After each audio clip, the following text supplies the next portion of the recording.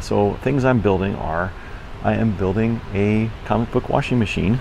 I am building a pressure sensor. I am building an ozone chamber. I'm building a light chamber, which incidentally, it's been long known since the 30s that visible light does help to, you know, bleach paper, and UV light helps to darken paper. So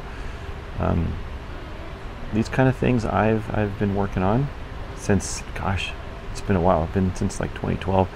And I've never really just tinkered around with it for myself. I've never really thought about bringing it to market before, but now I have an eye towards that because I can't spend $1,500 each in front of each one to sell to people. So I've been working on those, and I'm getting closer to something. I'm getting better at developing them, and I'm getting closer to bringing to market. So if you want to see this is part of one of the final 3 Saturn V rockets that was not launched. This one is in NASA Houston at the Johnson Space Center. The other one is one's in Florida, of course. I think the other one is in, I forget where it is. I think it's maybe at Redstone in Tennessee. But here's the first stage. You can see the big bad boy here. And it's big, of course, taller than the Statue of Liberty. Stage 1 was liquid oxygen and their RP1 propellant, which is similar to the kerosene, honestly. And as we move up, you can see the second stage here. You lose this out of the ocean.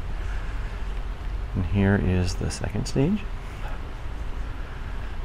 Look at that big guy. Look at all those tanks. Look at all this pre-computer. Look at how many circuit boards you see. Very few. Right? And as we get up here, you can see that all of this would fall away. And we have, this was the liquid hydrogen, liquid oxygen propellant stage here. And we would get to the third stage, and this is where it gets interesting. Well, not just interesting. There's the lunar insertion module. This made the, this part made the trip to the moon, which took them, I think, 4 days. Third stage. And then you would have the service module and the command module. And so up in here is where you'd see the lunar lander. You go up in this part, and you'd have the so that's the command module and service module. We'll go up in this section here. Right, there we go, right there. Right, so that's the service module. And then the lander goes in this middle part here. Oh, here's a little drawing of it here. All right, so you guys can see what's going on right there. So you have the command module in the front, which is that rusty part, and then the service module, and then the lunar module, which is the part, and then the lander, the landing module gets, well, obviously the landing, the landing module would sit here.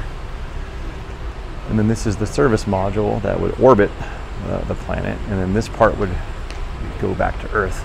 This launch escape system, this long skinny thing in the front, is what, in case something went wrong, this whole section would break off and float, the parachuting would float back down to Earth during launch. The launch escape was removed pretty much immediately, after launch, within just a few moments. And yeah, I like that. It's something to see, right? Gosh, every time I see this, and I've already been, this is my 3rd time this year already, I can't get enough of it.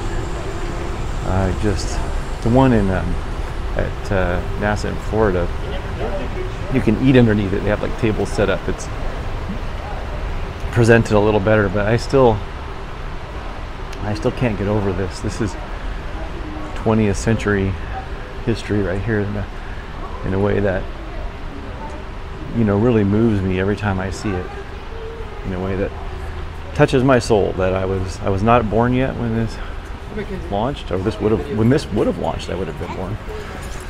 But I'm actually almost glad that it didn't go, because now I get to see this, and I get to see it in a way that I really wouldn't have otherwise. And this is clearly a very big deal for me. And there's Apollo 11. Look at that, Apollo 11. Wow. Yeah. And it takes a while even just to walk around the thing. It's so huge. It's still the world's largest rocket. I'm not sure if it's the world's most powerful still. The world's largest. And, for those of you who never get to see it in person, then there you go. There's White Grissom Chaffee. Gosh, the tragedy for those guys. And, it's those F1 engines. Dear Lord, think of this. And not only that, think of that they had never done it before, right? That's the other thing to realize. We were the first people to do it. We, I'm just going to say Americans, but we humans on Earth did this. So cool.